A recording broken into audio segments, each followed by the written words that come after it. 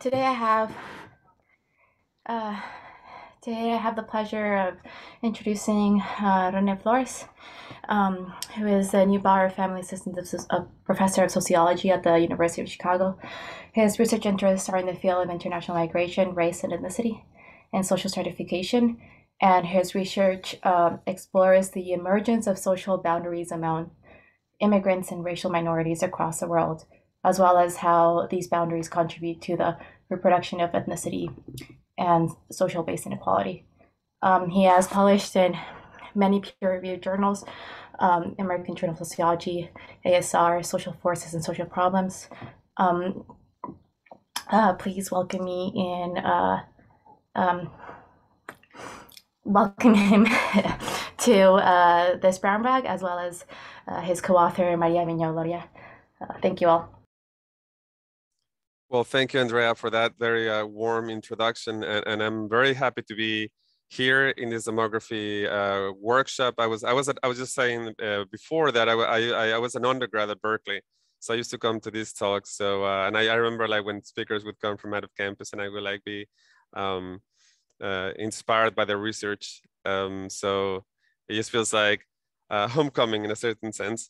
So this project is multi-year project. It's taken about 5 years, and we can talk about some of the reasons why it's taking this amount of time. It's a co-author project with Maria Vignau, who's here with us. She's a doctoral student in sociology and demography at the University of Washington, joining us from Rostock, Germany, and also Regina Martinez, who's an anthropologist at the School of Anthropology in Mexico City. So here's the puzzle for this question. This is a why type of paper. Why? And that's the reason why, one of the reasons why I found this question pretty appealing when I started to work on this a few years back. Between 2000 and 2020, basically in the last 20 years, the self-identified indigenous population in Mexico has tripled. It went from about 6% of the population to about 20% in the last census. That's essentially a surplus population of about 20 million more indigenous folks. This happened in a context where most scholars expected the opposite. They expected that because of increasing cultural assimilation, ethnicity was going to fade away.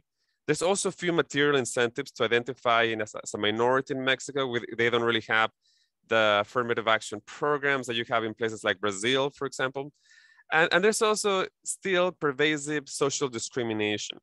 Few incentives, discrimination. So why would you have this so-called ethnic explosion, as has been referred to in the literature by scholars and policymakers? We don't really know. And we're trying to address this question with this paper. And we use interviews with census officials from Mexico.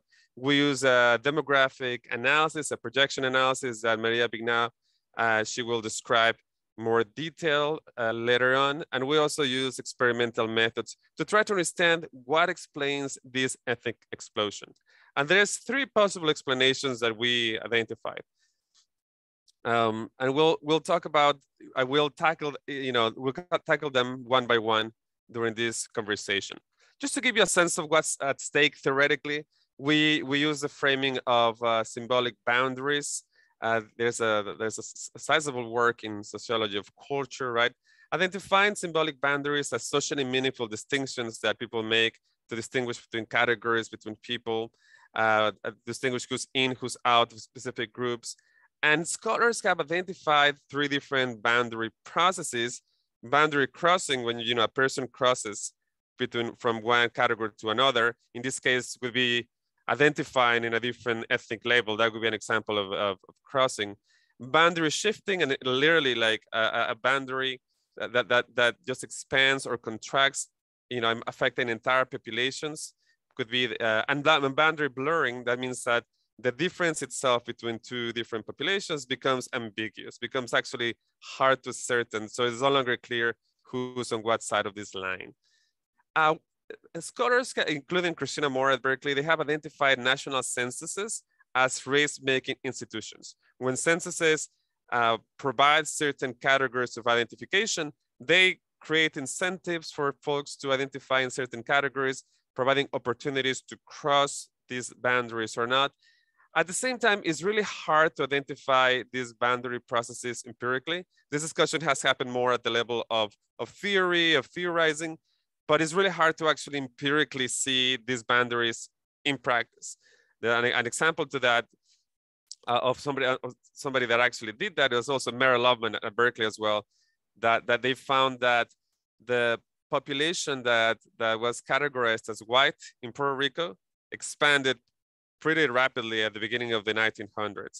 And they say that this was driven by boundary shifting, essentially like that the boundary defining who whites are expanded within the context of the colonial intervention of the US that revalued or that gave more value to whiteness, right? So that's how they explain that. But such explanation probably does not apply to Mexico because there's not a foreign intervention. And also the ethnic category that's involved, indigenous, is actually stigmatized, right? It's not valued like it was with the case of whiteness in Puerto Rico. Just a very, very short summary of the history of indigenous people in Mexico. These are the native populations that lived in Mexico before European settlement. We know that during the first 300 years of the colonial period, there was a population crash due to war, disease, harsh labor. Then Mexico was a very diverse country. And then at some point after independence from Spain, Mexican elites decide to create this national ideology to sort of assimilate folks into an idea of Mexicanness, right? Before, people did not see themselves as part of Mexico, as Mexican. So they tried to create this national project based on the idea of a mestizo category. Mestizo literally meaning mixed. Mestizo, that's what it means. But they created this category that, according to them, to be Mexican was to be mestizo, and mestizo, this was the superior race because it combined the best traits from Europeans and from Native Americans. This was a race of the future, a race that transcended all the different limitations of the other races. So, and this was part of a national development project that included a series of policies to culturally assimilate indigenous folks and other minorities into this idea of mestizaje, right? Mexicans are mestizos. Fast forward, the clock, and then we see that cultural assimilation did not fully assimilate a lot of indigenous folks. 1994, there was a big indigenous revolt, Zapatista revolt. And this also signifies a turn from that old assimilationist mestizaje project that the Mexican government endorsed to ideas of multiculturalism, for ideas about respecting cultural differences, about respecting individuals' right to self-identify in whatever label they want, giving some kind of political autonomy to indigenous folks. So there's been essentially a change in Mexico's national ideology away from mestizaje into embracing multiculturalism, where people have, at least formally, the right of being different. Today, Mexico it's a really, people often talk about the Latin American model of race and ethnicity, but in reality, these countries are so different. Mexico really stands by itself. It's very different from the rest of Latin America. You have a situation where indigenous folks, there's this nostalgic recognition of the contributions of indigenous folks, especially in museums, in political rhetoric. But at the same time, there's still generalized disdain and discrimination against indigenous folks. So it's a complex status that indigenous folks occupy. That the very symbol of the country is actually capturing the history of the Aztec Empire, right? I mean, I don't have time to go into that, but it really, a lot of the symbols of Mexico are really rooted in this Native American traditions. At the same time, there's clear examples of discrimination. Just to give you a very brief example of this, Roma was a very successful movie made in Mexico about 3 years ago. It won multiple Oscars, including Best Director, that portrayed this woman who she's essentially is an indigenous maid from the south of Mexico, Oaxaca, that travels to Mexico City to work in a middle-class family home. And she became really famous. She was profiled in Hollywood, all over in Europe as a breakthrough actress. Nonetheless, there was this backlash in Mexico about the fact that you had a woman of indigenous ancestry all of a sudden becoming very famous, right? And there's all this very tough racialized language of, here's just one tweet saying like, people very upset that she was being profiled as representing Mexico, right? As stepping out of her place. So there's somebody here saying, even if the monkey gets dressed in silk, and then the ending there is she's still a monkey, right? So this is really tough, really hurtful language that kind of shows you that there's still that ambiguity, that's still that tension about the proper role of indigenous folks, right? This continuing level of stigmatization. The way indigeneity has been measured in Mexico is complex. It went from being conceived in a biological way early in the history of the census to being considered a cultural condition, right? So it's primarily been defined in terms of language. If you speak an indigenous language, and there's about 52 different languages in Mexico, it's one of the most ethnically diverse countries in the world, just really behind India in that sense. If you speak one of those, either you are one of the really handful of anthropologists that are linguistic anthropologists, but really you are considered to be an indigenous an indigenous person. That's the way it is typically being conceived in the census. The census captures indigenous language as a way to classify folks as indigenous. And becoming mestizo, becoming Mexican, has been conceived as a social cultural process, not necessarily biological, especially in the last few decades, right? So here are the results from the census in Mexico since the late 1800s to the 2000s, showing you the size of the indigenous population based on different criteria. For the most part, and this is the light purple bar, it's been identified on the basis of language. So the census would have a question about, does this person speak an indigenous language? And then that person would be classified as indigenous, right? So you can see how the percentage of indigenous folks as defined by language has been shrinking, although in absolute numbers, they've actually been increasing. And then what happened was that in the year 2000, because of all this multiculturalist turn that I described at the beginning, the Mexican government, along with other governments in the region, recognized the right of individuals to self-identify. So they included for the first time a question on self-identity. Do you consider yourself indigenous? The year 2000, they asked that question for the first time, and about the same percentage of Mexicans who spoke an indigenous language also identified as indigenous. No surprise there, about 6%. This is the surprise. This is the ethnic explosion. 10 years later, they asked Mexicans again about their identification, and all of a sudden, it more than doubled. It went from about 5% to close to 15% of Mexicans who identified now as indigenous. That was completely unexpected. I've talked to census officials, I've talked to different scholars, and they don't really know why. Some of the census officials told me, we just got the data, we went to Congress, and everybody got really happy that we found more indigenous people, and they just clapped. They didn't ask any questions. That was it. But the purpose of this paper is to try to see why is it that you see this huge increase all of a sudden. And we have there's people who said, well, it could be driven by pure demographic growth, the fact that indigenous folks have higher levels of fertility. That could be explaining at least part of this growth. Could be a methodological artifact. But to this day, there's no definite explanation, and that's exactly where we're trying to intervene. So the first possible explanation could be that, well, this is just driven by pure natural demographic growth. And that's the first hypothesis that we test. And Maria Bignau, she will lead the discussion here for the following slides. Thank you, René. And can you all hear me? Okay. Cool. So yeah, the first explanation, demographic growth. We start by distinguishing natural and social sources of ethnic racial population growth. Natural sources or natural growth, obviously caused by differential mortality, fertility, and migration. And then social growth stemming from changes in individuals' categorical membership, right? And so in Mexico, the fertility rate of indigenous women has historically been higher than non-indigenous women.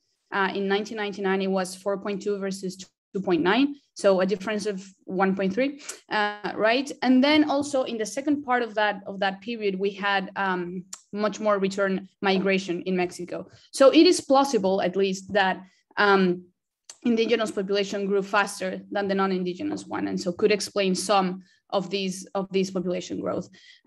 In order to know exactly how much is explained by demographic processes, we estimate this 10-year demographic projection of the people that identified as indigenous, that self-identified as indigenous in 2000. We compare the estimates of our projection with the population that was actually observed, actually enumerated in the 2010 census. And then obviously the difference between the projected and the enumerated in 2010 gives us this crude measure of changes in ethnic identity. Next slide, please. Thank you. So we estimate a cohort component projection following the Preston et al. method.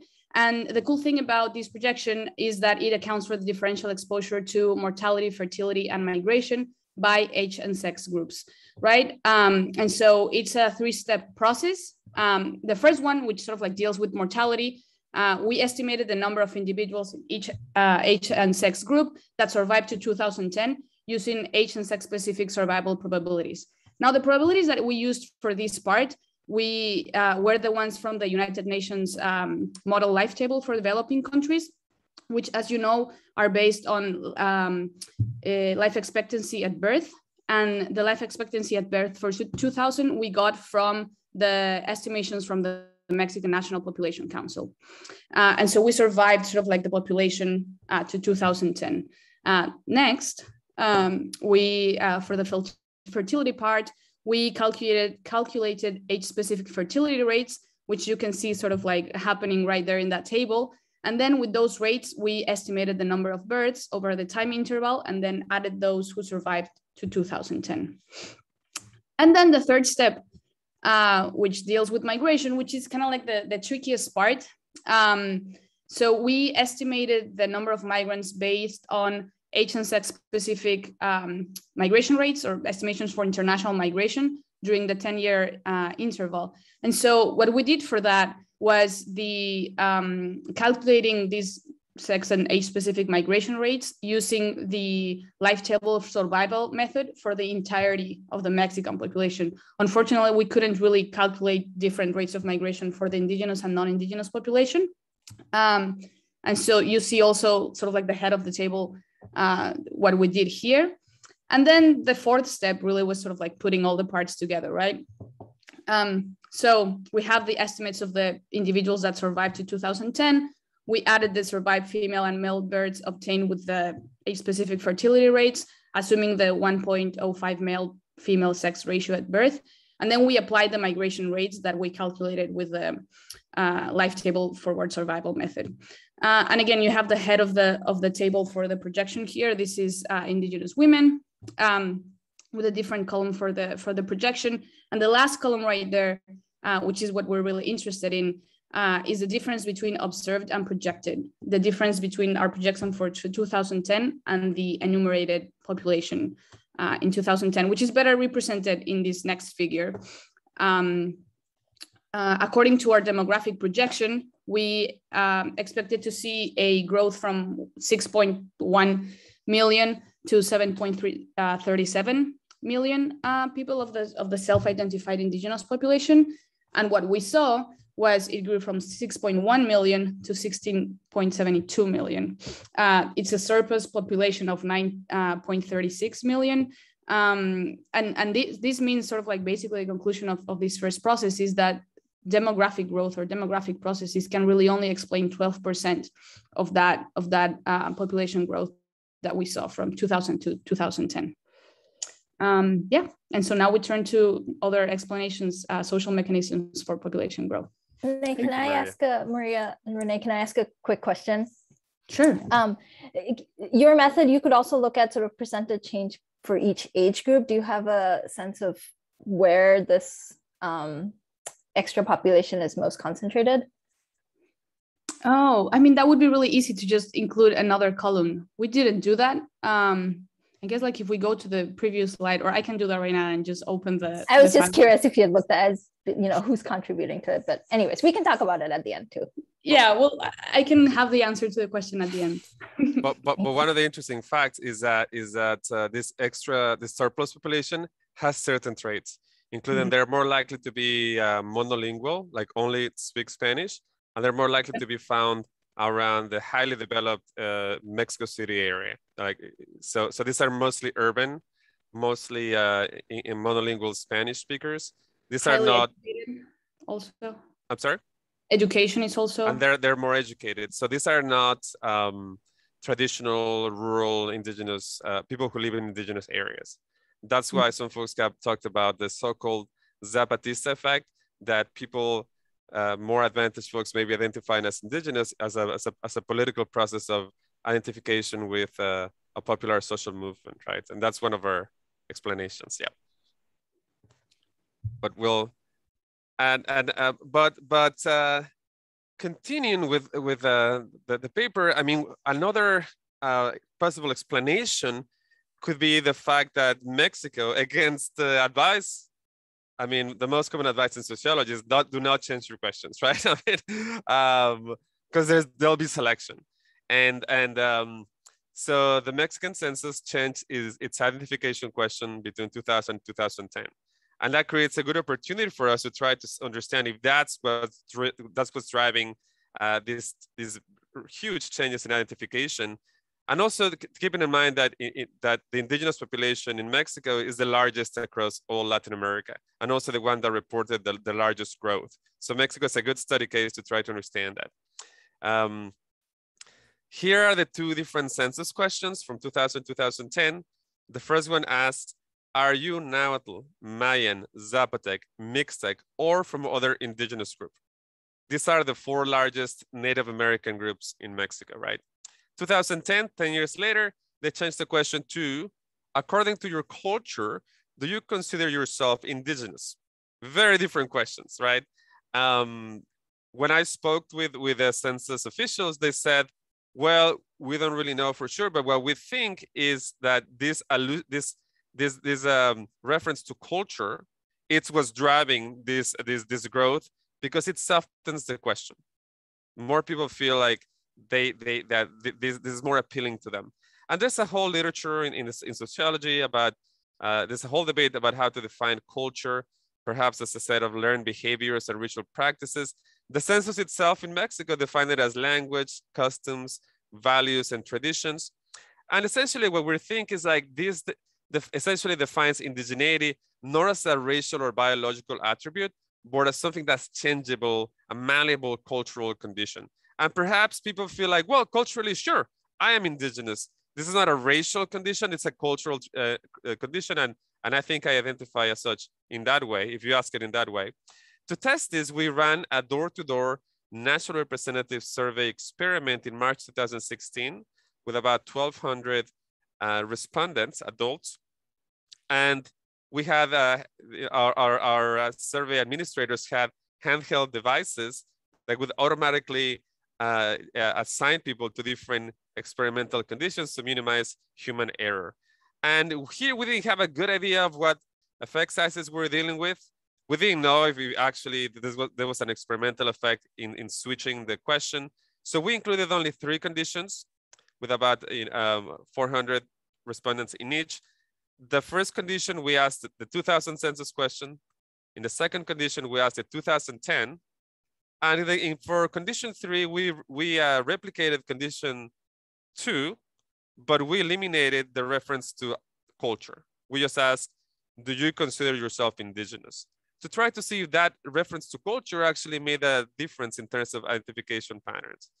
And we find that it doesn't. It really doesn't. Here are the results on the right side.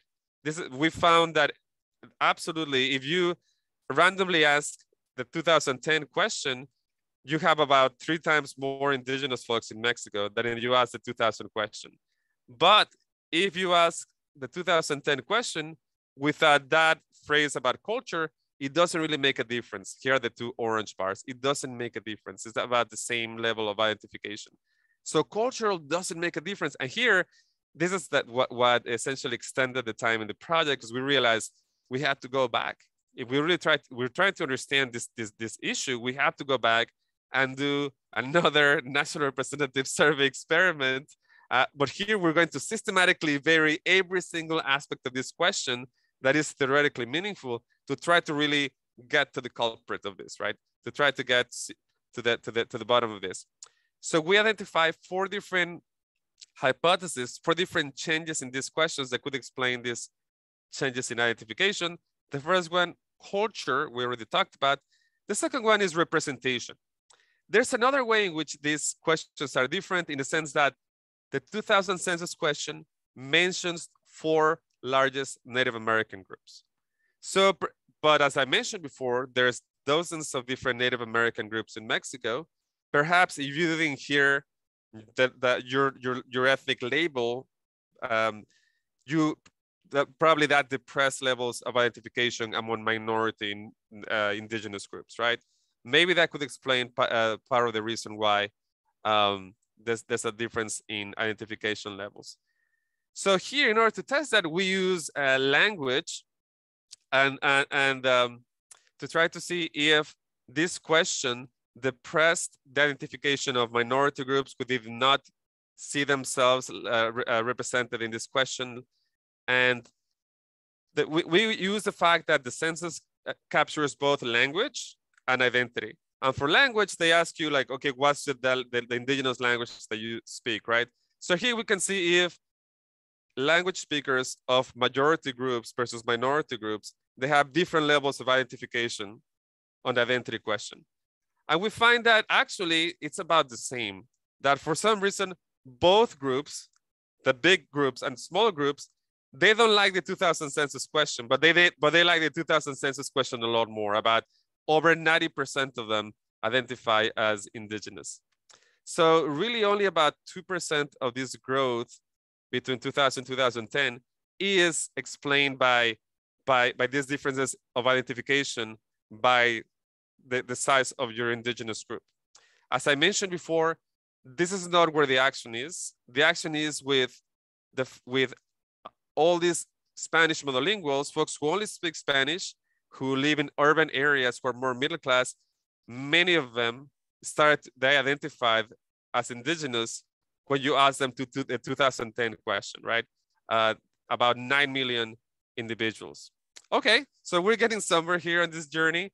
So it's not culture, it's not being represented in the question itself. So we're down to 2 different hypotheses.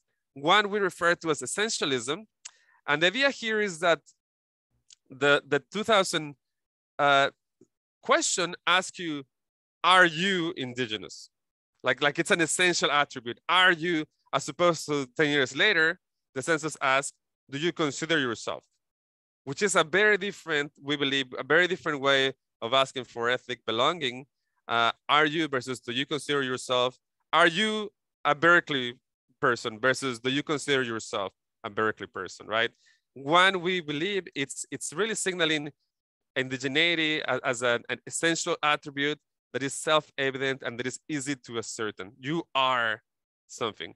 Versus the 10 years later, we believe that this reflects a more individual, subjective, and flexible type of ethnic belonging.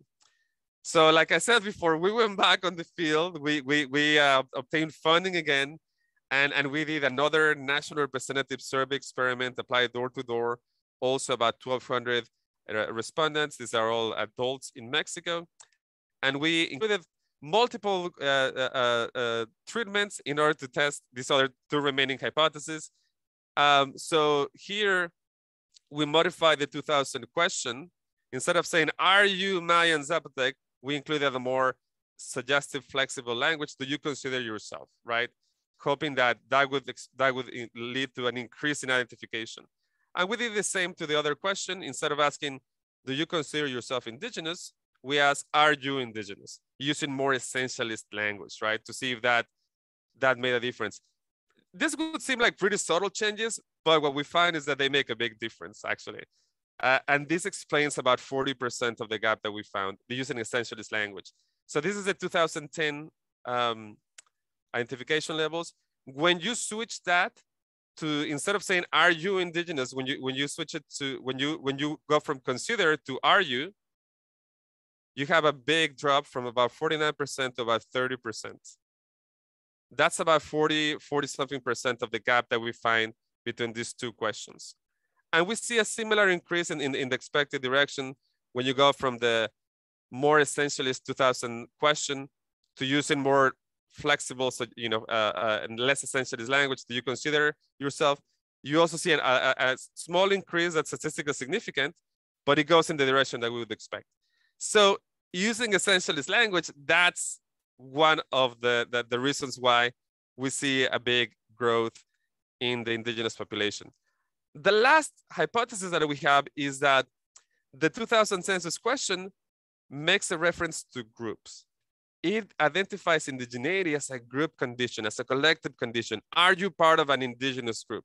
As opposed to, do you consider yourself indigenous, without a reference to any kind of collective belonging, any kind of membership to a larger group. And as we know, in the literature, in sociology, scholars like Brubaker, they say that groupness is just a very special case of ethnicity. It typically doesn't happen. People can feel they're part of, they can identify with an ethnic label. This doesn't mean that they see themselves as part of an ethnic group. Groupness is rare. It happens sometimes, but it often doesn't actually happen. So the question here is, did this reference to groupness depress levels of identification when it is added? So we did the same thing. We modified both questions to either talk about indigeneity as a group condition or as an individual condition. And we find that, yep, that's the other element that explains another 40% of the gap between both questions.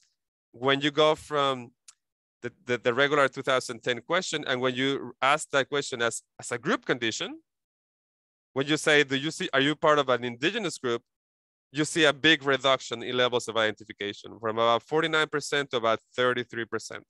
That's a pretty big gap that explains the other 40%. It doesn't make a much difference here when we start from the 2000 question, but we definitely find evidence for the other side. So we find that those two elements are actually what's driving the different levels of identification. So we were really like hounds trying to understand, what is it about this question that drives people to really identify as an ethnic minority? But there's more. The journey is not over. We find evidence that the proportion of Mexicans who identify as indigenous has continued to change, even when the question used by the census has not changed anymore. So there's a portion of growth, especially after the 2010 period, that is not driven anymore by changes in the identification question. And here's the latest census from 2020. At the very top, we see that Mexico used the same question.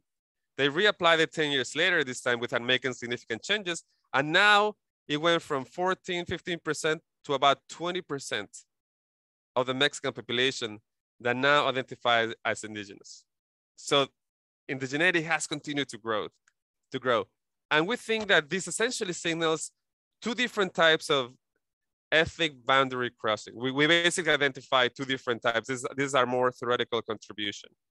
We think that we need to distinguish as scholars between what we call transitory boundary crossing, and these are motivated by small changes in questions, by incentives, by somebody saying like, oh, there's an affirmative action program, there's, defining indigeneity in a different way on a survey. That leads to this boundary crossing that is transitory, that is short-term, that signals a shallow type of ethnicity. And we think that this will probably result in a low level of low likelihood of political mobilization, right? These are really short-term, shallow type of ethnic belonging versus durable, which is another type of boundary crossing that we identify, that we think this has been shaped by ethnic social movements, in this case, the indigenous movement in Mexico, and also by government policies that are shaping the meaning of what it means to be indigenous. That's what we think is going on. The meaning of indigeneity itself is in flux. What it means to be indigenous as a result of these processes, these macro forces, we think that this could actually result in potentially higher levels of mobilization. Just to give an example of the government policies that we have in place, there's been, like as I mentioned before at the beginning, a pretty drastic change in terms of the government policies towards ethnic difference. If you see here a social science book from 1972, if you did any kind of schooling in Mexico, you probably read these official textbooks, and they describe they describe the founding of Mexico. It was formed by the mixing of Indians, Spaniards, and some African slaves. This kind of new culture was formed, and the Mexican nation was formed. Little by little, Mexicans realized they were as different from the Spaniards as they were from the Indians. Essentially, true Mexicans are mestizos.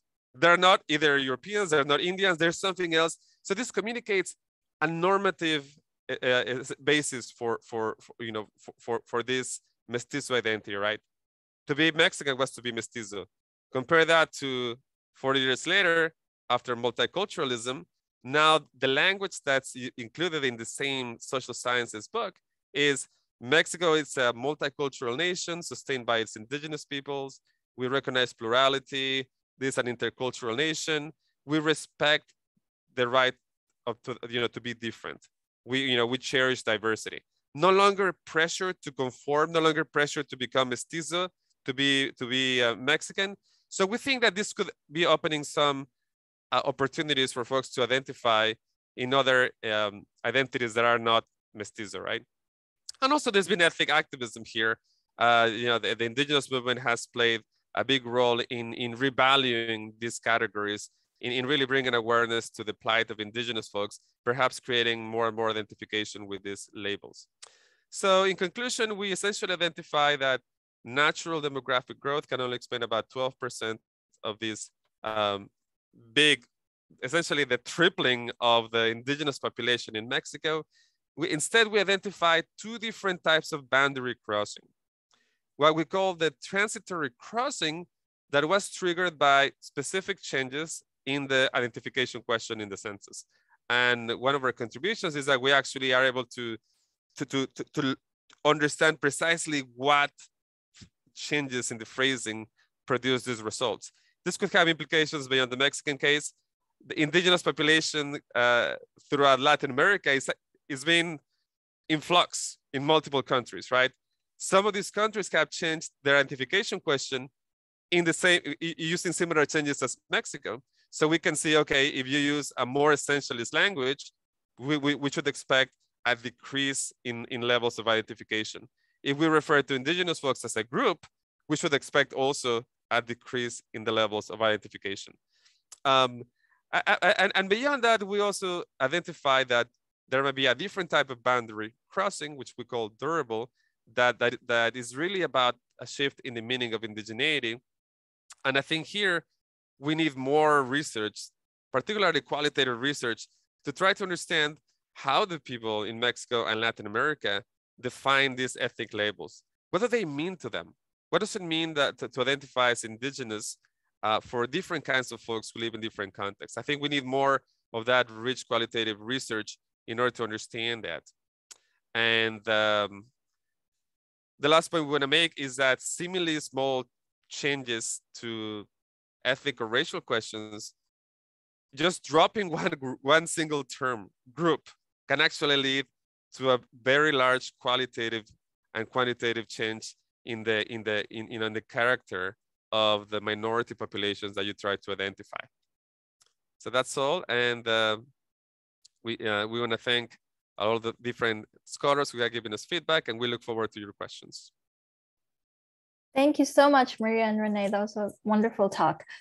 So I'm going to call on, we have a few questions, I think, in the chat. If other folks have questions, please feel free to put it in the chat, or you can also raise your hand or unmute and just talk. So Ron has a question, and I'll let Ron unmute and ask his question.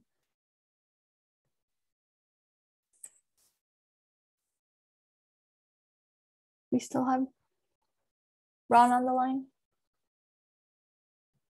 maybe I'll ask Ron's question on his behalf. So Ron says in the chat, similar things have happened in the US in recent decades. Mike Hout and Josh Goldstein have a paper on this topic. And he says that the Irish population grew unexpectedly in the US. It seemed to turn on trends in popularity of different ethnicities, leading to different people choosing to classify themselves as one or another, even if they only had a small share of ancestry in the country of origin. Ron says that he also thinks that there was a similar great increase in size of Native American populations in the US, perhaps some because of the casinos and sudden riches, but also because it became more popular. So I guess Ron doesn't have an explicit question, but do you oh, there, Ron's here. I am here. Let me just add one sentence there, because I Googled this for a little bit in the talk. So there's a literature going back at least to the 1970s on these sort of rapid changes in identification as American Indian or Native American in the census. And generally, I didn't see anything about changes in the wording of the question, but the sense I got was that this had more to do with, I don't know, I used the word popularity, but the way belonging to an ethnic group was viewed sort of in a trendy cultural sense. Was it viewed as being romantic and glamorous to be of Native American origin, or was it viewed as the opposite? And changes of that sort. In any event, there is a bit of a literature, but probably you know all that. Thank you very much. Thank you, Ronald. That was our point of departure.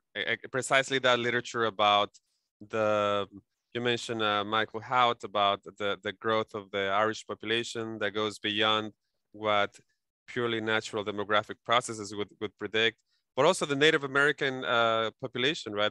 You basically saw an explosion. Matthew Snape at Stanford, right, has worked on this question and essentially identifying that probably the India movement, the Red Power movement in the US in the 60s and 70s probably helped to destigmatize this identity. It made it more palatable for folks to identify as Native American. And also that there was this financial incentives to some degree in some areas that may have prompted more folks to identify. So that was definitely, that was part of the conversation we're having. And I think the stigma part, it probably plays a role here in the sense that there's the indigenous movement in Mexico, I think has played a similar role in trying to, in increasing consciousness about the plight of the Native Americans in Mexico, about understanding their history, their struggle, increasing levels of sympathy towards indigenous people, right? What's interesting, so I think that's definitely part of the response here, part of the question. The interesting thing is that this has happened without having clear incentives. There's very limited incentives in Mexico to self-identification as indigenous. There's very limited cases, such as in some universities, when you apply, there's extra consideration if you are indigenous, but there's really nothing really widespread. So, but we believe that the part about stigma and the indigenous movement part, we think that is definitely part of the puzzle. But I think we need more qualitative research to try to get on the ground and understand how folks are talking about this. I just give you a quote here that we so this woman here, she was this is from the Yucatan state, Yucatan Peninsula. She was named indigenous governor, which is a symbolic position in that state, and in 2019. So there were some observers that questioned her indigeneity, right? And she says, no, I am indigenous. I may not look like one. I may not have a Mayan last name, but what matters is fighting for indigenous rights.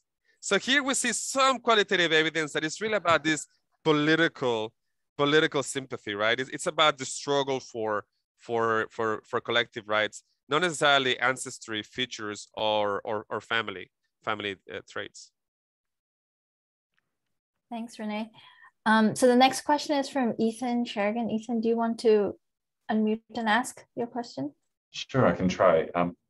The question was about the role played by genetic testing. So there have been a number of papers in recent years that have correlated the change in ethnic identification in the US with genetic testing, like Ancestry.com type stuff. Just curious if that's also a phenomenon in Mexico, and if it has any role to play in the way in some of these changes that you found.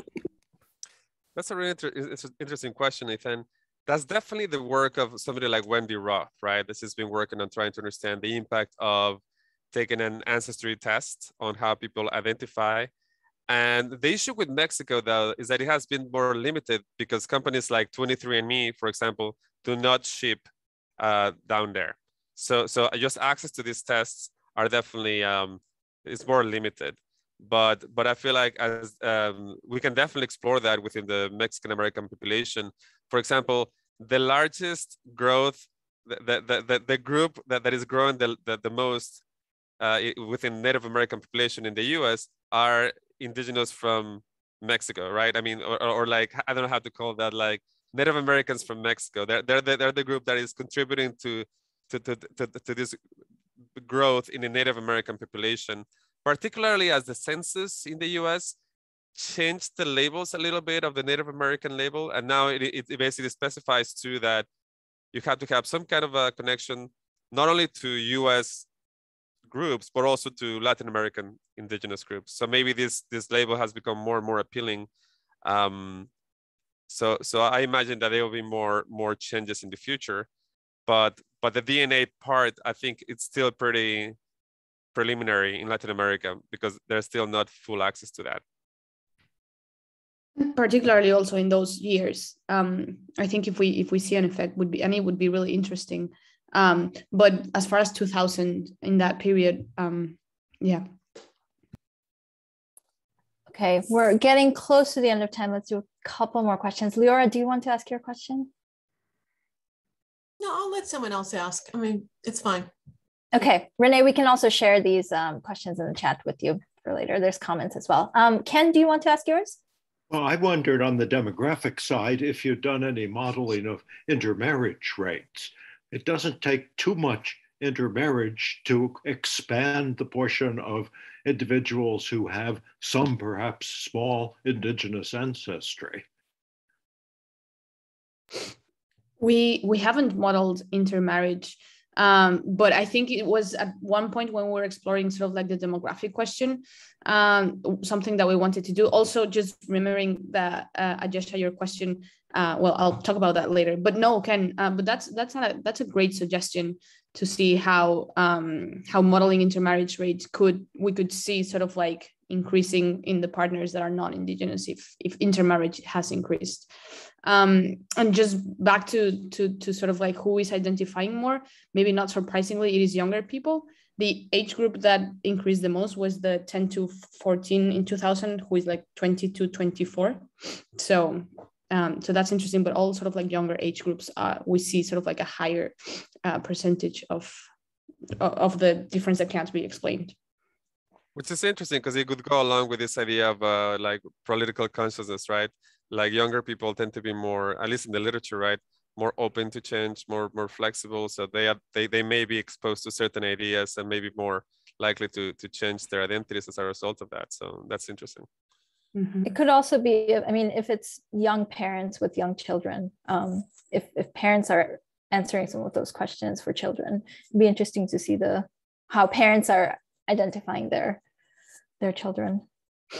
Yeah, that was actually something that for the projection, for example, the young children are not even asked that question. And so we just sort of like assume the ethnicity of the mother. And then for the births, since we did a female dominant projection, we assigned the births to the ethnicity of the mother, which as well, research in Mexico has suggested that kids kind of like take on the ethnic identification of the mother rather than the father. But that's also related to intermarriage. So yeah. Thank you. So we are actually over time. I'm sorry we didn't get to all the questions, but I will share them with Renee. And I think Renee has very kindly agreed to stay on for 15 minutes to chat with students. So I want to end in time to make sure they have enough time. So